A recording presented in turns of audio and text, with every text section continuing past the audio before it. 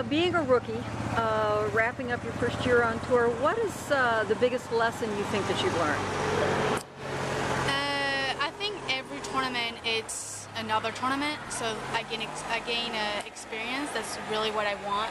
I mean, it's great to be in the top of the ranking of the rookies, but really I'm here just to have fun, play golf, focus on myself, and just improve to be #1.